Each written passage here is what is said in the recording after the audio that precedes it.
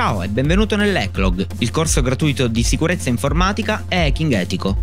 Il mio nome è Stefano Novelli e mi occuperò della stesura di questo corso.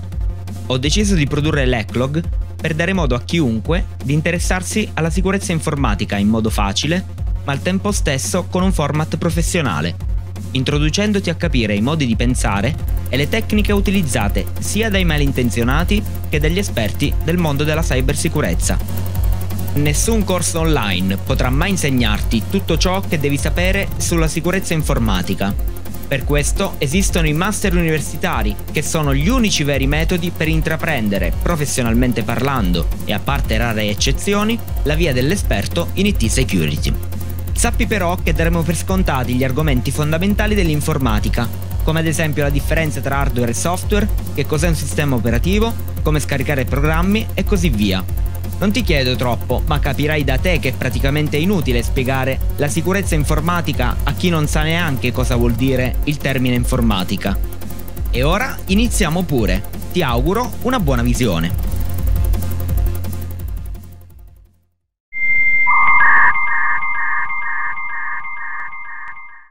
L'anonimato su internet è un tema che negli anni si è rivelato di una certa importanza, tanto che ad oggi esistono strumenti di ogni tipo per evitare di lasciar tracce. Il bisogno di essere dei fantasmi in rete non è un'esclusiva dei cybercriminali.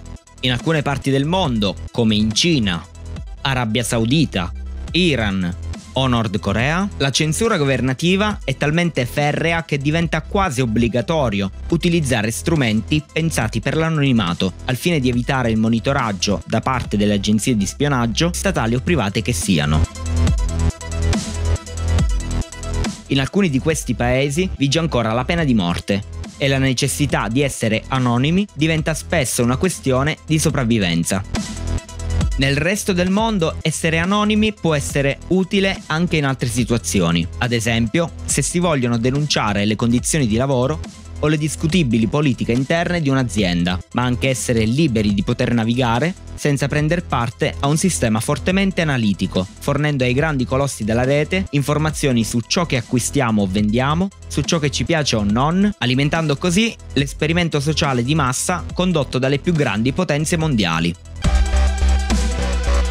L'anonimato è anche uno strumento fondamentale per gli attivisti, coloro che praticano attivismo digitale. Uno degli esempi di attivismo che ha scosso il mondo dell'informatica e l'opinione della gente comune che ha su di esso è indubbiamente il movimento Anonymous, che già dal nome fa capire la necessità di essere non rintracciabili durante le proteste online.